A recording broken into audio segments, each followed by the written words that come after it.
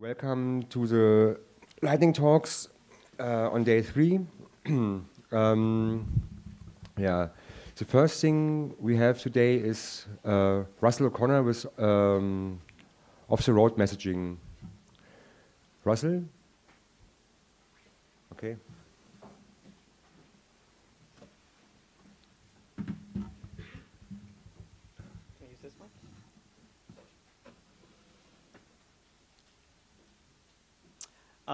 Hello, everyone. My name is Russell O'Connor. I'm here to talk to you about off-the-record messaging, which is a cryptography plugin for instant messengers. The first thing I want to point out is that I didn't develop OTR, but unfortunately the authors are in North America right now, and I'm here, so I decided that someone ought to give a little talk about OTR, so that's why I'm here. OTR was developed by Nikita Borisov, Ian Goldberg, and Eric Brewer.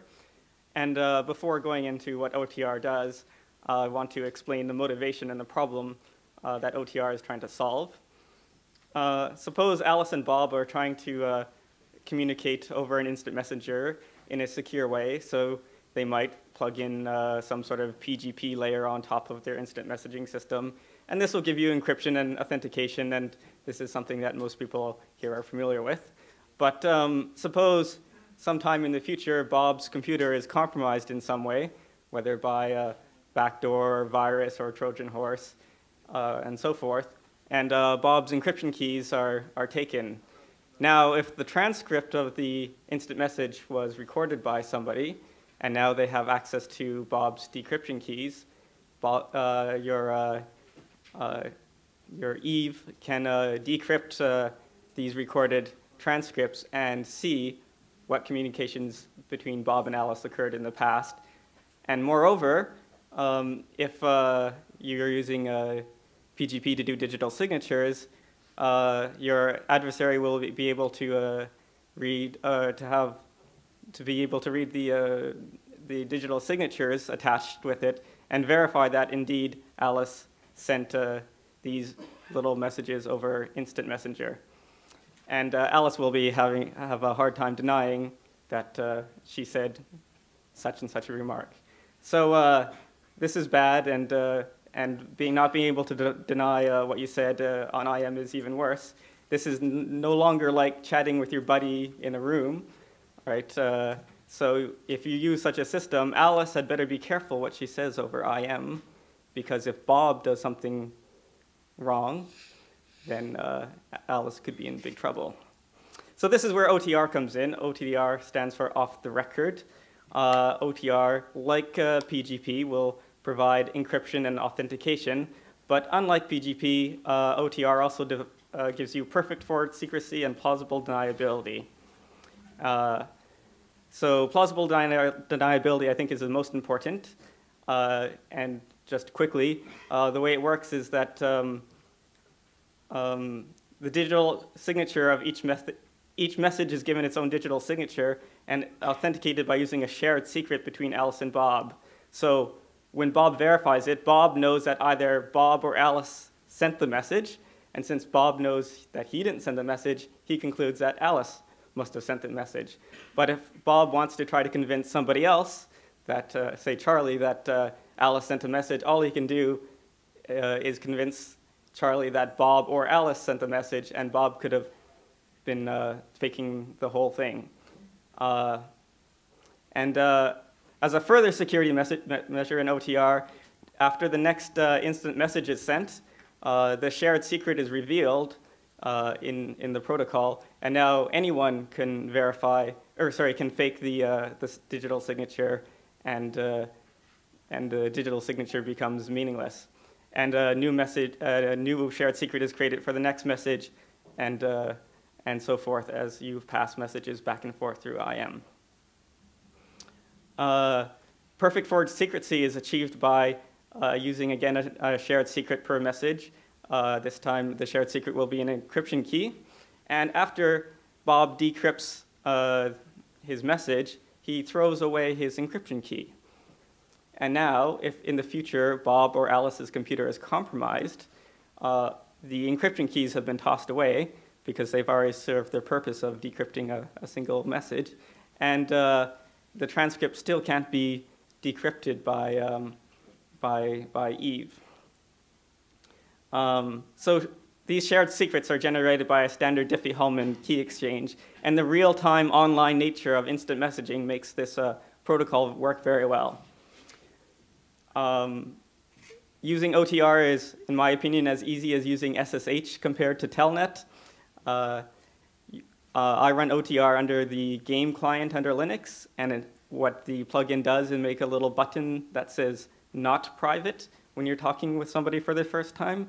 And if you press that button, it checks to see if the other person is running an OTR client.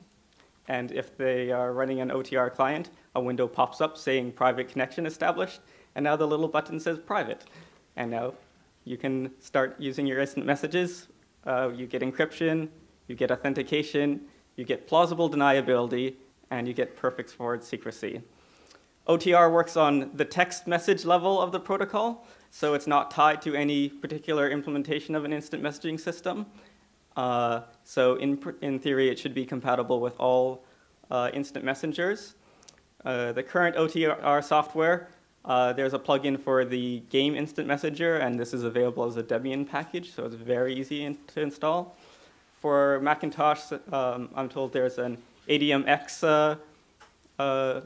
plugin or version of a version of ADMX that has OTR installed, and also available is an OTR proxy, which works with Trillion and other Mac OS X instant messaging programs. And the OTR system is open source, so if your favorite instant messenger is not included in this list, it's very easy to, well, pretty easy to set up your own.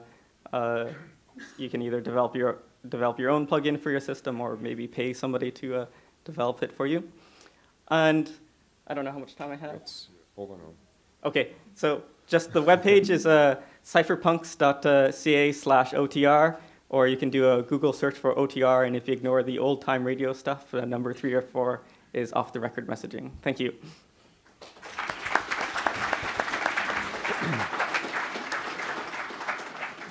Talk number 2 is about ZFS from Jens Kühnel.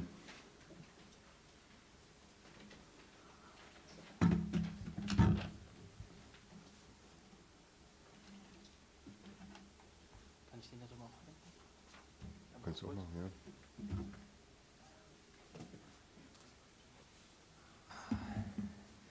Yeah, hello everyone. I want to talk. First, is English okay? Because I wrote down German or English. Wer versteht kein Englisch? Okay, good. Well, let's give this. I will give the talk in English. It's about ZFS, the new file system that Sun shipped out with the Solaris Express and Open Solaris since a couple of months ago. I played around on my Sun for Fun project for about 3 days. And yeah, what's totally new is they made really some nice changes instead of the normal way file systems are used. When you use dynamic file systems, you normally use LVM, where you have 3 layers. You start on the first layer, you have your block devices, then you have where you have your physical volumes, then you have your volume groups, and then you create logical volumes and put the file system on it. ZFS is taking away one step and cutting away some slack you had before, and make it a lot easier. You have your pool where you put your hard drives in, and then you create directly on this pool your file systems. The advantage is that you don't have to take care about the 80% rule of every file system, so please don't use the last 20% of a file system. The simple way to bypass is that the free space is shared with all file systems. At the first moment, it sounds a little bit strange, but you have quotas, so you can say, okay, this file system can only be this size, and but when it's totally filled, there is no fragmentation because the free space of the rest of the file system is still there. Some other problems that are that have been used, or is that you don't write really to blocks. The file system itself is 100% atomic. So you really said, okay, I want to change this file and this changes I want to make, and it's not translated to a block layer where I said, okay, I change this block on my virtual file system, on my virtual hard drive that is shipped to 3 different disks at the end, but the file system itself knows about the underlying pool disks, and there you can have a lot of more integrity checks and make sure that everything is done correctly, because you're not the file system knows about the underlying disks. Another thing, what they've done is it's 128-bit file system, so that's the reason it's called ZFS. It's zettabyte. It's there's on the slides one information about you can store every quantum information on the Earth on the file system, so there's no limitation at all. Another very nice thing is they put automatically a file system checksum in.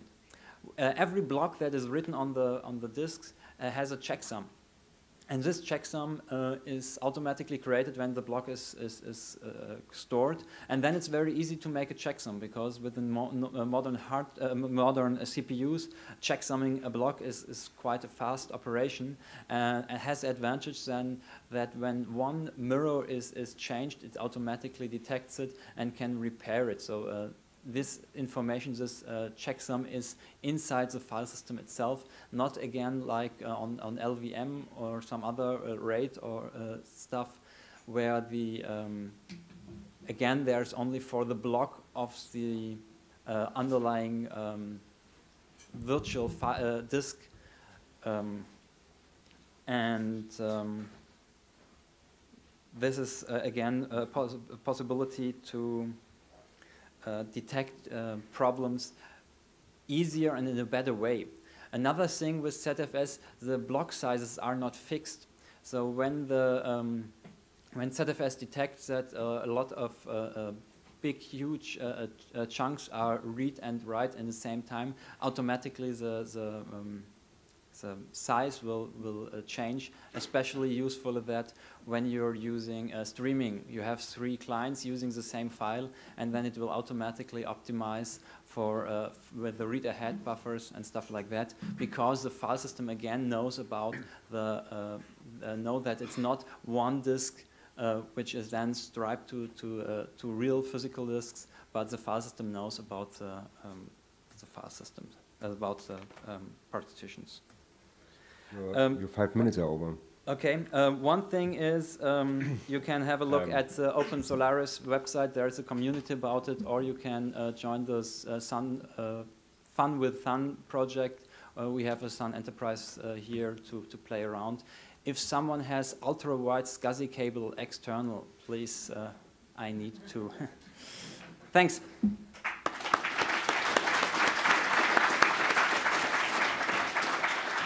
Next one is a talk of Christian Ten about dying giraffe recordings.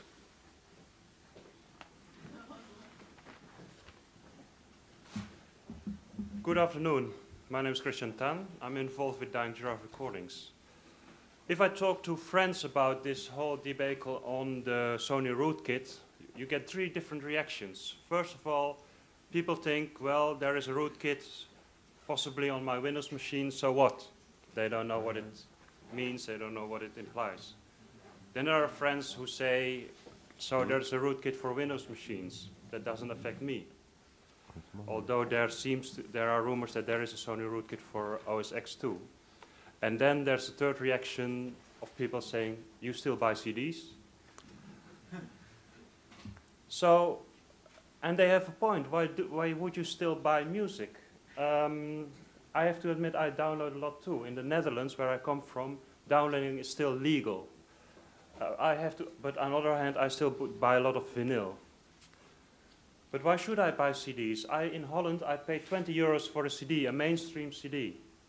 And that CD is protected, so I can't listen to it on my iPod. Thanks to the protection, I can't listen to it on a DVD player, on a Mac, on a Linux machine, on an MP3 car CD player, because protection kicks in. And you can only listen to it on a regular audio CD player. And it's expensive, but of that 20 euros, hardly anything goes to the artist. Many mainstream artists get a contract where the label says you don't get any of the proceedings of your CD. You get your proceedings from your tours, from your concerts. And CD sales is for promotion of your music. Many artists get into really bad contracts where they get some money but have to pay some money for marketing, distribution, and promotion and recording of their album. In some ways, millions, artists who sold millions of CDs went bankrupt. Most of the music nowadays is mainstream crap because the major labels test the music with software if it's going to be a hit. And if it's not going to be a hit, they're not going to invest in it. So small, niche musicians do not have a chance with those labels. And then there's, of course, the DRM hell, which we've seen with the Sony debacle. And many people just want the music. They don't want to have the medium because they listen on it on their iPod, on their medium machines, on their servers. They don't want to pay for the marketing. They don't want to pay for the promotions of Britney Spears or crappy local artists. They just want the music. So we decided to make our own record label called Dying Giraffe Recordings. With our label, we try to make a system where the system is fair for both the artist and the music lovers. So artists get a fair share of the proceedings, and our proceedings come from donations or CD sales. Artists keep all their rights over their own music. They can do with it what they want. If they want to relicense it, if they want to go to record, under another record label, they can do that. But we ask them to make some of their tracks available under Creative Commons license. So some albums, some tracks are available on our website as freely downloadable MP3s, Creative Commons licensed, no DRMs and things like that. There's free podcasts and streams on our site, and in principle we would like to make it available for radio to have tracks play for free. That's our way for promotion. And most of the recordings that we have are musicians which are not discovered. Some of them are actually pretty popular, not very well known, but in their countries they are quite known. Some of them are home or really low budget recordings. But there are so many advancements in the home recording technology that the quality of home recording is really vastly improving. Of course, it has some problems. The labels and organizations are working against us. The organizations who control copyright, they find that what we are doing outside of their system is illegal or not done, and they're really working against us. We noticed it when we tried to press CDs. A lot of CD manufacturing companies refuse to work with us because we are not using the normal copyright licenses. We're not using, in the Netherlands it's Buma Stemra, in Germany it's GEMA. We want to use a common creative license, and then many of the CD pressing agents refuse to work with us. The same with airplay. If our tracks are played on the radio, we do not want our proceedings to go to the conventional copyright agencies. And the agencies try to stop that too. The same also with the levy, which has to be paid if you buy an empty CDR or DVD-R. None of those proceedings go to us. Christian, your 5 minutes are over. All right. Well, let me conclude this. Check our website. It's www.dyinggiraffe-recordings.com. You can reach me at Christian@dyinggiraffe-recordings.com. We're trying to set a network of people working together, setting up their own shops, working with artists, graphical artists, engineers, to make this a fair system for both artists and music lovers. So.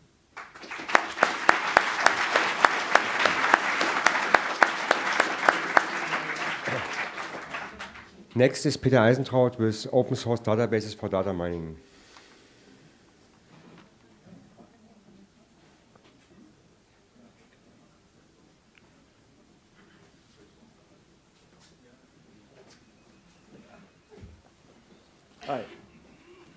Hi. I'm Peter Eisentraut, and I'm a developer in the PostgreSQL project, so I'm totally biased when it comes to database systems. And I wanted to squeeze in a quick talk into this Congress about databases, so I thought data mining is a popular topic these days. Not only in terms of the social and political and ethical issues that are being discussed all over here, but also if you look at the development directions that open source database projects are now taking these days. For the last 10 years, open source database projects have mostly been dealing with database-backed websites. So they have been dealing with getting records in and out and getting updates processed as quickly as possible and dealing with concurrency issues and all that. And those problems are more or less solved nowadays, or there's not a lot of development happening in this area. And if you look into the changelogs or in the release notes of releases of PostgreSQL or MySQL in the last 1 or 2 years, direction is shifting now into data mining or online analytical processing, if you like to call that. That's almost the same thing. And that market has until now been mostly dominated by expensive tool vendors, not only the well-known database vendors like Oracle or DB2, IBM. There's also a whole lot of other players who sell insanely expensive tools to do data mining. And open source databases are readying themselves. They're not quite there yet, but they're moving into this new direction now. This manifests itself in a lot of new features that you see in open source database systems arriving. Dealing with, for example, table partitioning or database partitioning, so to spread your information on more machines if your database gets too large. Database federation goes kind of the other way logically. That's available in MySQL, for example. That you can connect databases sitting on different machines to one logical database, so you can deal with that. There's advanced scan types, for example, bitmap scans appear in PostgreSQL recently that you can use to process huge tables more efficiently, or table queries with a lot more conditions.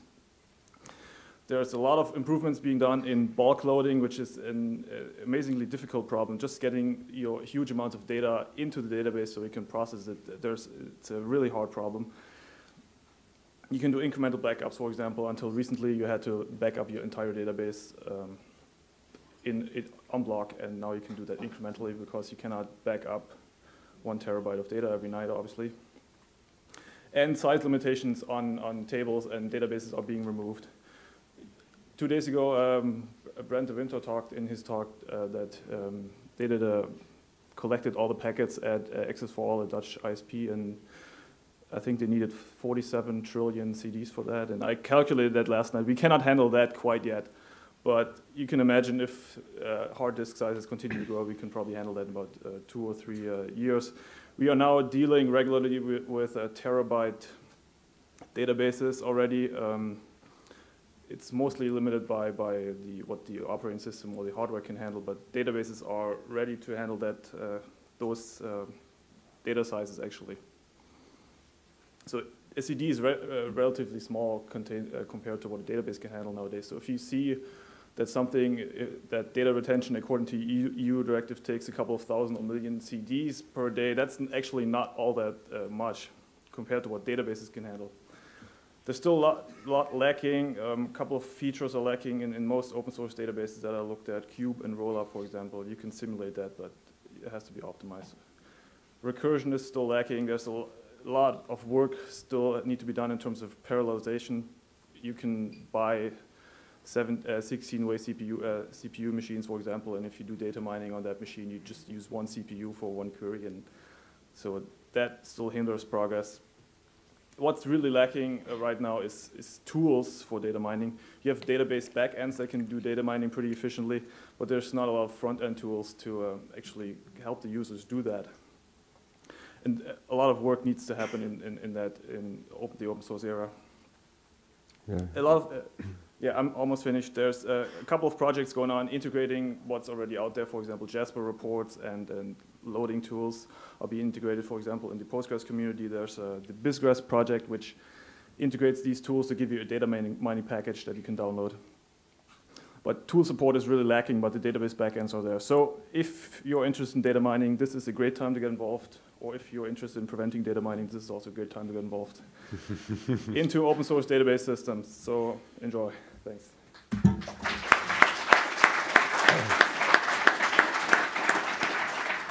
Next is a German lecture, Hacking the Law by Hübi. Ja, hallo zusammen. Es geht in meinem Vortrag darum, wie kann man sehr kreativ Gesetze anwenden, die normalerweise nicht benutzt werden. Also ich habe vor einer Weile vor dem Problem gestanden, ich möchte gern mit Kismet und einem Notebook im Auto durch die Gegend fahren, also ganz normal Warn-Reifen machen und möchte das jetzt aber auf solide Füße stellen. Also wenn ich angehalten werde, dass ich halt eine, sagen wir mal, passende Ausrede habe. Das hat dann dazu geführt, dass ich bin einfach mit dem fertig umgebauten Auto, das heißt, es war ein Spannungswandler da, 2 große Rechner im Kofferraum und das Notebook auf dem Beifahrersitz und die Antennen auf dem Dach zum TÜV gefahren und habe gesagt, schönen guten Tag, das ist jetzt eine selbstfahrende Arbeitsmaschine. Diese selbstfahrenden Arbeitsmaschinen sind halt nicht Fahrzeuge wie ein PKW oder ein LKW, es ist eher eine Maschine, die zufälligerweise auch noch fahren kann. Also eher ein Arbeitsgerät, bei dem es praktisch ist, dass es fährt. Der TÜV hat sich das dann angeguckt und nach ein bisschen Aufklärung meinerseits, welche Gesetze denn jetzt nun verwendet werden, da gab es einen uralten Erlass aus dem Jahr 1972, wo genau diese Messwagen erklärt sind, hat der TÜV-Prüfer sich das genauer angeguckt und festgestellt, ja, es ist genauso wie vorgeschrieben, hat mir ein Gutachten darüber geschrieben, dass das Fahrzeug okay ist. Ich bin zur Zulassungsstelle gegangen, habe mir dann eine Betriebserlaubnis erteilen lassen und Kennzeichen für das Fahrzeug zuteilen lassen. Das heißt, das ist jetzt ein alter Postgolf mit grünen Kennzeichen, ganz offiziell nicht zugelassen, sondern er darf nur auf der Straße fahren, hat eine Betriebserlaubnis. Das war dann bei der ersten Polizeikontrolle, irgendwann Freitagnachts um kurz nach 11, war das dann sehr interessant, als der Fahrzeugschein halt verlangt wurde und ich halt erklären musste, dass der, ja, beim endgültig Stilllegen dieses Fahrzeugs, denn der Golf war vorher als LKW zugelassen gewesen, eingezogen wurde und nicht mehr da ist, hat es dann noch für Verblüffung gesorgt. Und ein weiterer Vorteil ist, das habe ich mir vorher auch genau angeguckt, diese alten Dieselfahrzeuge inzwischen, also hat der Golf 600 € Steuern gekostet und auch so knapp 1000 € Versicherung im Jahr, war dann die Idee, ich habe mir dann das Kfz-Steuergesetz angeguckt und habe festgestellt, dass zulassungsfreie Fahrzeuge, und dazu gehören halt diese Arbeitsmaschinen, nicht dem Steuergesetz unterliegen. Gut.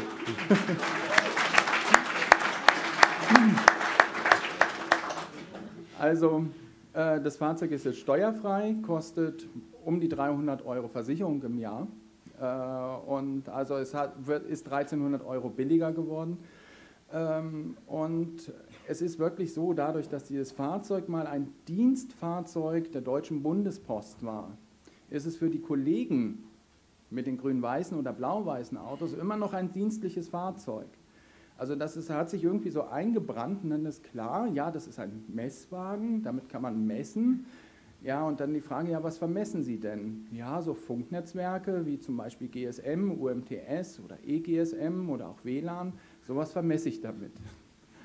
Und, ja, GSM, das ist bekannt, UMTS auch, Handy haben sie alle. Damit war dann geklärt, was damit gemacht wird. Und gut, dann noch die Frage, ja, und für wen machen Sie das? Und dann, ja, für die Deutsche Post AG und für MCI zum Beispiel. Und, ja, okay, alles klar. Damit war dann, ob ich da Wartreiben mache oder nicht, also das Wartreiben war halt einfach in Vermessen von Computernetzwerken verpackt, war das dann plötzlich völlig normal und funktioniert sehr gut übrigens. Also es hat bisher keine weiteren Probleme deshalb gegeben. Was weiter noch interessant ist, ja, das war es so eigentlich im Wesentlichen. Also ach so, ganz kurz. Ich habe mir gedacht, ich übertreibe es jetzt noch. Mal gucken, wann der Bogen bricht. Also er ist aber irgendwie nicht zu überspannen. Ich war dann beim Regierungspräsidium in Darmstadt, das ist das für mich Zuständige, und habe gefragt, wie es denn aussieht mit einer internationalen Falschpark- und Falschfahrgenehmigung. Also gleich mal, also zumindest europaweit, das würde mir ja reichen. Und das Echo darauf war, ja, was machen Sie? Ja, so Computernetzwerke, so mit Funkzellen vermessen, wo ich dann halt die Übergänge von den Funkzellen messen muss, halt wieder GSM, UMTS und sowas und WLAN. Und die sind halt da, wo viele Menschen sind die halt sehr klein, weil die Funknetzwerke nicht so viel Kapazität haben, und wir haben am meisten halt in den Innenstädten, da müsste ich halt öfters in den Fußgängerzonen fahren. Oder auch Waldwege, und ich muss auch manchmal zum Neuausrichten von Richtantennen und Neueinrichten von Funkzellen halt auch einfach mal längere Zeit irgendwo parken und messen. Also einfach Dauermessungen machen. Also anders konnte ich es nicht umschreiben, dass ich sage, ich will Samstag früh halt in die Stadt fahren und einkaufen und direkt vom Laden kaufen. Ja, und es wurde dann sehr wohlwollend aufgenommen. Es gibt jetzt halt noch eine Sache, es wird etwas länger dauern, diesen Antrag zu bearbeiten, da die Bund-Länder-Konferenz für die Straßenverkehrsordnung, denn die Straßenverkehrsordnung ist Ländersache, damit es aber bundesweit gilt, müssen sich alle Landesverkehrsministerien damit beschäftigen. Die müssen das halt noch absegnen und genehmigen, und dann gilt es in der ganzen Bundesrepublik und auch gleichzeitig in den Staaten, wie zum Beispiel Frankreich, mit denen Übereinkommen abgeschlossen worden, dass solche Ausnahmen dann wechselseitig auch gelten. So, das war's.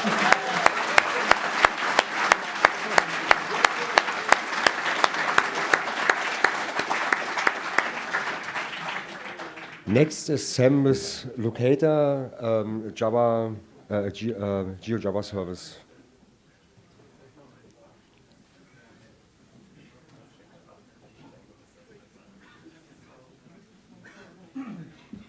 After all this theoretical stuff, I have something to show. It won't take long.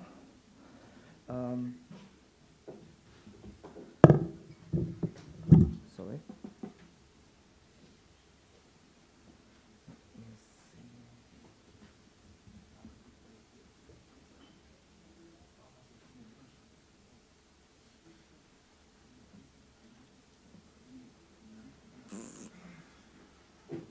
Wrong resolution, but I think I can manage it on here. So,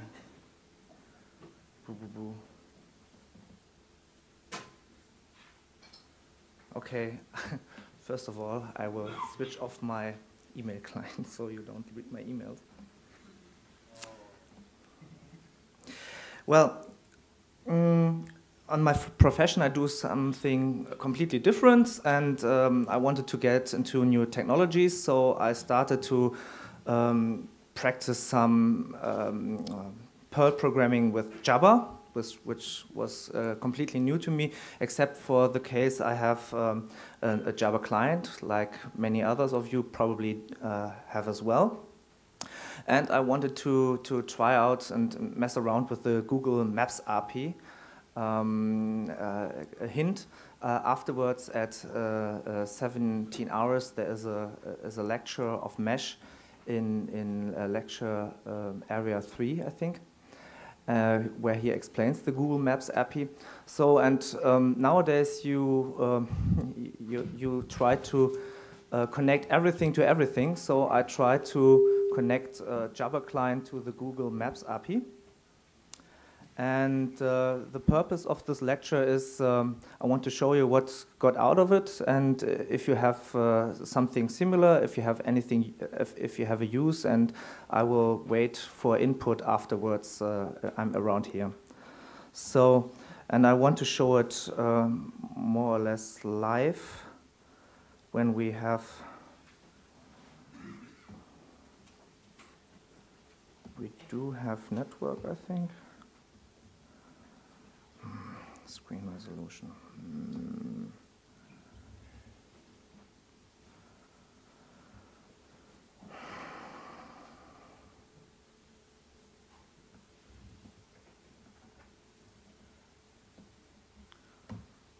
I'm terribly sorry. All systems fucked up. Oh, better.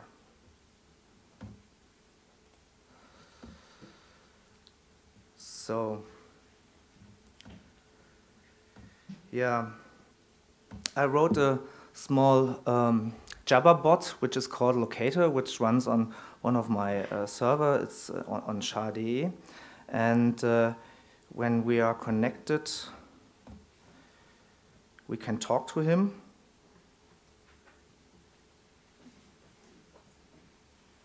Please, connect me. Yes. So it's open, so to prove it. So he sits there and waits when you are subscribed.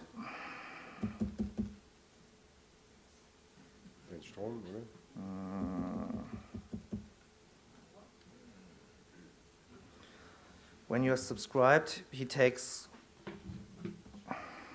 Shit. All systems fucked up. Well, he takes orders and he sits and waits in the background. And when you get connected, and you have in your status string, you have a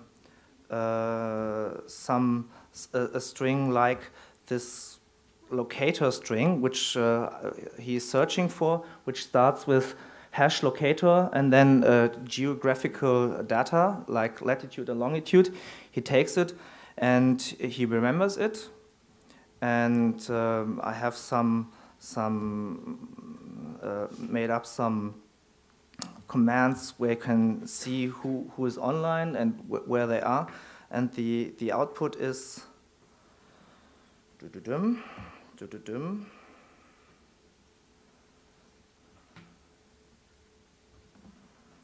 There's a small Google map.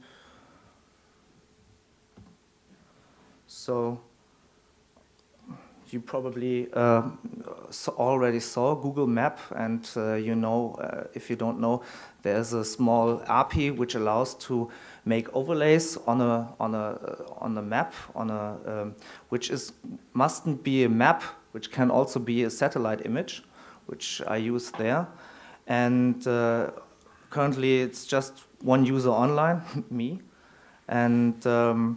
Well, I have marked up my home and the Cologne Labor workshop of the Cologne CCC, which is the upper left, and this whole area is Cologne. There is no tags on it to see it because Cologne isn't very detailed in the map view of Google Maps, and when you put a marker in here and you click on it, you see who's online, and it works with several users, although it's just made up and it's just one user there. The next step is I want to plan to connect it to a GPS device on a serial interface, take out automatically the geo position, and pipe it into a small Perl script who will transmit it to the JavaBot locator and then shows it on this map. So it's just a small exercise to get to know Google Map API, to get to know the Java protocol in XML and so on. And I think perhaps somebody has a small or bigger use for it to track some information. And I think perhaps there could be a benefit for the community when you put in your geo coordinates and your friends see where you are. So that must be automatically with a GPS device. So this can be manually if you know where you are, where you usually are, where your workplace is, where you live, and so on. And yeah, that's it. And if you want to see it, you see here the URL. So probably the next days you see me where I am on this map. And you can, well, it's HTML. You can the output side of this experiment you can see in the source code. And if you want to know the source code of the small Perl script of the Jabber bot, perhaps to reuse it for your own purpose, for your own bot, you can mail me. I'm just using a net Cohen Jabber library in Perl. So it isn't that hard. So my mail address, I just write it in the URL bar, is so if anyone has any use of it, notice it, contact me, and thank you.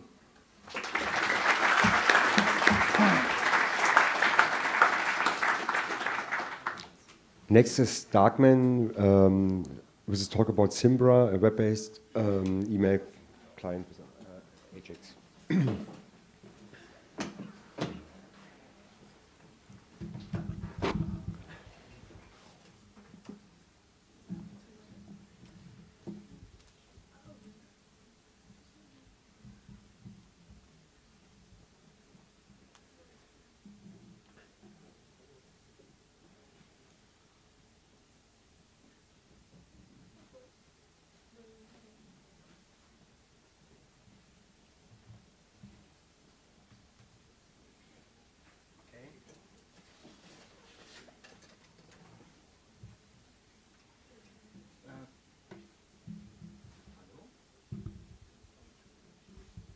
Hello?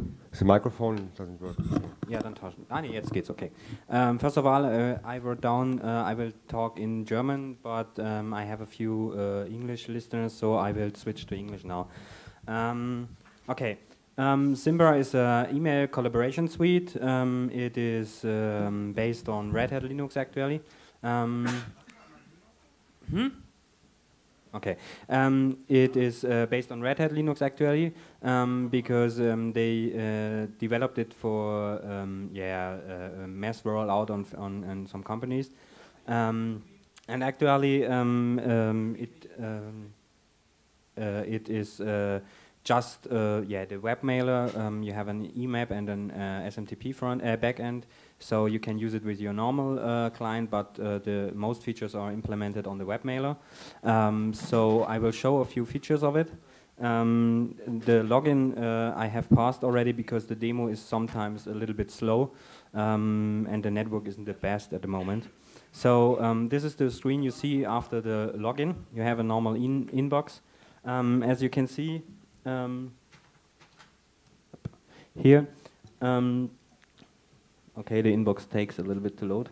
The inbox looks like a normal client like Outlook. You have the support of some conversation tracking.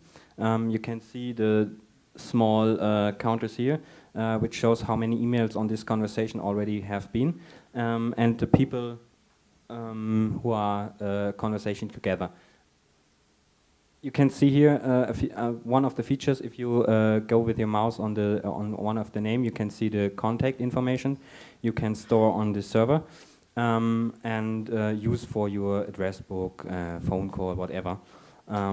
So if you open a mail like this one, you can see a lot of other nice features. The email will be parsed. This is not an HTML email, it's plain text. The email will be parsed for some things like phone numbers, addresses, or even dates you have maybe in your calendar. So, okay, cool. So we have just to wait a little bit. There will be used a few regex to recognize things like address. if it will be working again, you can see that you have context-sensitive pop-ups on this after that, because you can click on a phone number and add it to your address book, or directly Skype on it if you have Skype installed, or even if you have a date, you can see the snapshot of your today's calendar, so you can see if you say, okay, let's meet at 9 o'clock, if you have another date on it, so you can say, okay, this won't work without switching to the calendar view. Maybe it's working. Yeah, you can see it here. This is one of these pop-ups I was mentioned. You see the entry for 9 p.m. the lunch, and you can say, okay, I will be there or not. Then you have a phone number here, where you can click on it and it will start calling it. And the really cool feature is like this one, where you can see a map with the location which was written in the email. So if you write an email, you can you have the normal look like another email client. You can write down email addresses, even if you just type one word or one letter, it will look up your contact list and complete email addresses for you without knowing them completely. So this is one of the features powered by AJAX in this case. You also have, if you have written down some things and you see, oh, it's a new mail in my inbox, and you click on the inbox because you want to look. The client recognizes it and asks you to save. You can say no on this because we won't save it now. You also have the possibility to switch to the calendar view, which also has some nice features like just drag and drop entries, because it's normally hard if you have a date, you want to enter the time and whatever. So in Zimbra you have just to click on the date and mark it, and it will open an entry for you, like this one. Okay, so and now you can see it in your calendar. Hopefully it will work now. Hello. It's a little bit slow. I don't know, not this much. Oh, okay, okay. My college called me. He will be an hour later, so we have the meeting an hour later. You can. Great. Okay, so you can just hit and drag and drop it another time, and even you can. Oops. It's hard because I can't see it on my monitor. You also have so you can take it here and move it to another day or maybe hour. And so you can work much more easier than with other web-based clients like this. Okay. Yeah, it has also. Okay, it has a lot of other features. Maybe the online demo is mostly working. If you want to try it out, you have to use Red Hat Linux because it's an tar archive with all this stuff you need included. It includes also postfix and Cyrus emap and stuff. Because they build it together with all these programs. But they're actually working on a standalone application you maybe transfer on another distribution. They also work on an installer for Debian. And the actual releases have a lot of more features like searching, a better searching over your inbox or over your complete emails, including searching inside of attachments, even if they are binary formats like Word documents, PDFs or whatever. So it's cool features and it's a nice mailer. Maybe you may try it out a little bit or install it. Let's give it a try. Okay.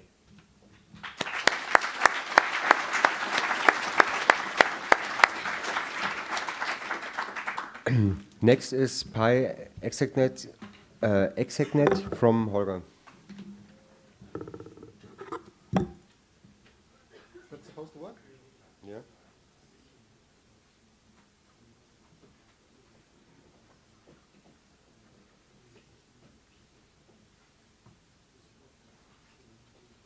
Just so, or? It is detecting the display, but I don't know if somebody has to switch it.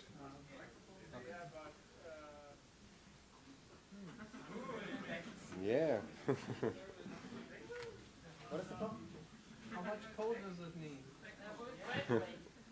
The refresh rate?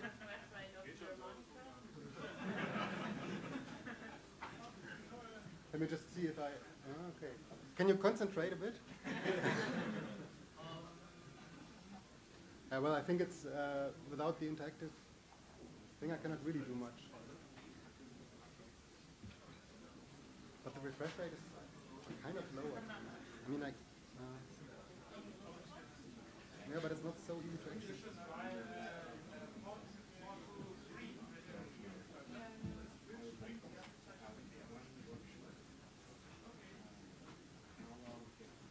Where's the monitor? So maybe the next talker is ready, then I do it afterwards? Okay.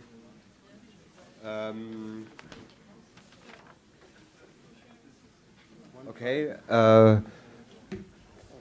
First, next talk.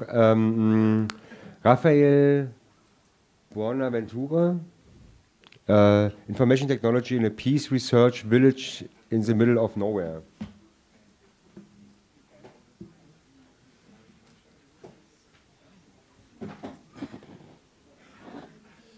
Okay. So, my name is Rafael Buenaventura, and now for something completely different. I hope this works, because I have macOS X68 running here. Plug it in.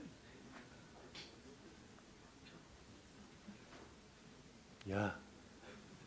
It works perfectly on IBM stuff. Just a short note. Okay, I hope I can see something here as well. Yeah. Super secret. Okay. So.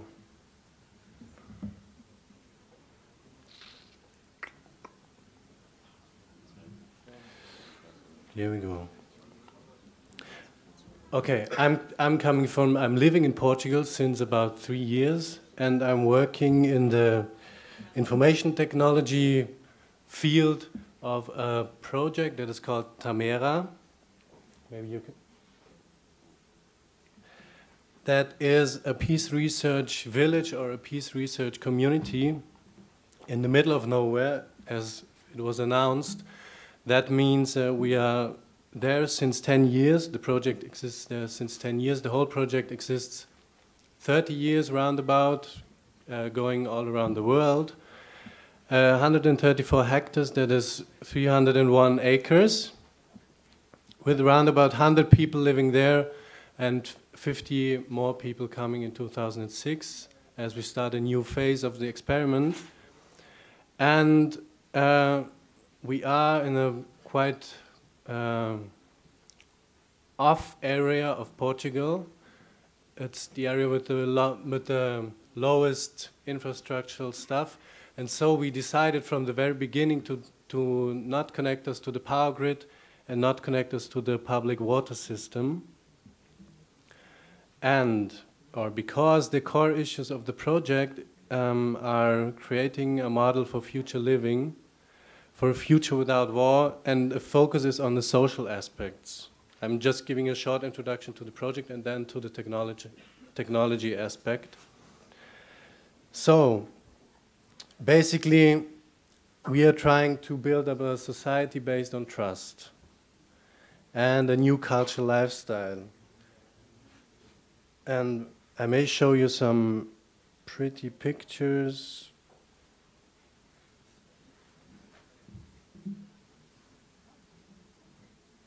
Can you see? Okay, I think it's enough for just an impression to how it looks like there. And this is kind of a plan of the whole area where you see different buildings. So, basically the idea is for 100 people to get together on a remote point and research what culture or living in the future could be and what are the issues. And the idea is that a small project switches from one matrix, from the matrix of violence, that we are living in a way, to the new matrix of peace, this according to chaos theory, quantum physics, and all that, this switch will take effect or will affect the whole world. This is also part of our studies there, so I can say you some things, I can't say you a lot of things about that, how it scientifically works. And one special thing is that we integrate or have the focus also on the issue of, on the gender issue, on the issue of love, relationships, and sexuality in a new form or whatever it means. And the global networking of peace activists all around the world. And it is intended as a base station and training station for peace activists worldwide in crisis areas. It's in a way in follow of one project that is called Biosphere 2 that was created in the 70s and the 80s in Arizona in America, that in fact failed because of the social aspect. Because after, I think, a few months, the researchers living there could not see each other anymore because they were not able to solve the human issues there. Although it was... Noch eine Minute. Okay. So I come to the core point of my speech. Networking in the middle of nowhere. So we have, the issues we have is power issues. We are working with conventional solar energy, with generators, and we are researching on new ways to work with non-conventional solar energy. That is a model of an African village in a system with, like warm water generator and I can't remember the name right now. Internet access is a really big issue. We are currently running a satellite system, bidirectional, and networking. We are right now digging the whole Earth and laying 2 kilometers of fiber optic cables to get the different offices connected. New solutions for computing, that is mostly Linux-based thin clients, and switching all the notebooks that the workers come with that have Windows installed by default to switch them to Linux. Worldwide activities like network access for the activists in other countries, live video streaming, equipment for the activists, and so on. Ich muss dich leider hier echt abwürgen. Okay. Also, es ist so, if you're interested in this project, come to me and speak to me. We are looking for people who want to get involved and support us. I will be around there if you're interested. Thank you.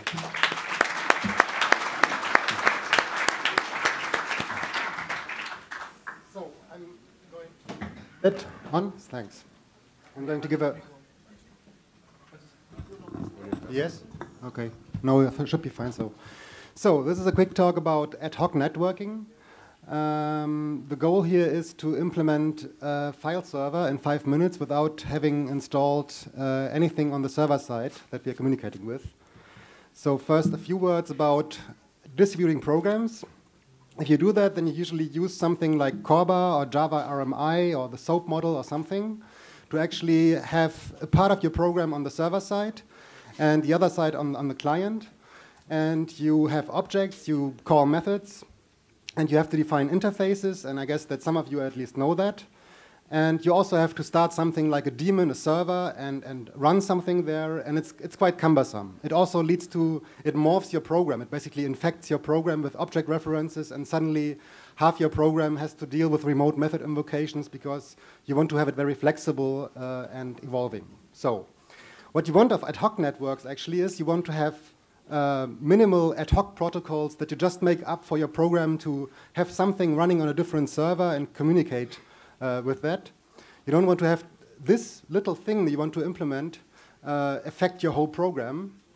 And you want to have no installation required on the server side, basically. And you want to avoid maintaining interfaces, maintaining daemons, updating things remotely, and all this. So PyExactNet does this.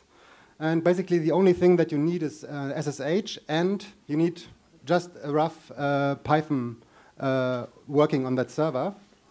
And then you can basically execute arbitrary code there. You can also use it for certain purposes if you like. It's interesting technology in that area. So let's just do that. We say that we want to have a gateway. This is only now an SSH gateway on the,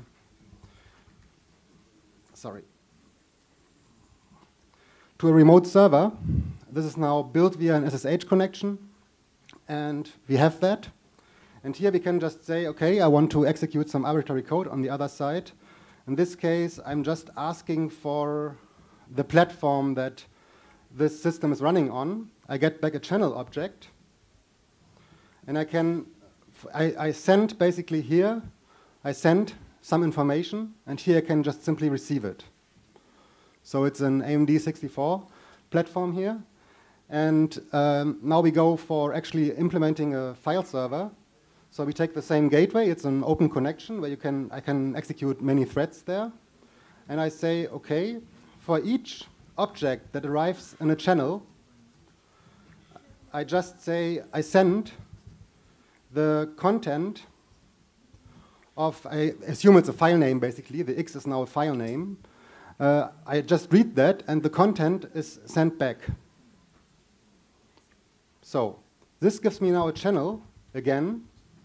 So I can say, OK, give me the content of, well, what about the past WD file? So I send the file name over, and I receive the content, right?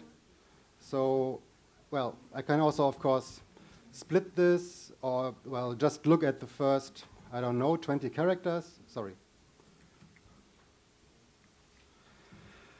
Oh, it's the root user, so you can walk from there and then see what's on there. So this gateway is still the whole time there. You can just send code around, and the means how they communicate is the channel. Just send, receive, and it's not like just strings. You can have like lists and tuples and whatnot. And there's no installation required whatsoever on the server, except that you can SSH log into the server, and you have a Python, very rough, basic Python install. So this is a slightly more advanced file server, where actually there's error handling integrated. So you have you catch errors, and you just return none so that the program doesn't crash. Because if you here send something that doesn't exist, then you will get some error. It actually transports the exception to your side. You can see, OK, this is actually on my client side. This is a remote error. And what was happening on the other side is an I/O error. There is no such file directory. So this is the more advanced thing. It doesn't break. It just returns none. So you can have another try and look around in the file system. Of course, you can also do something like listdir and just send back the entries.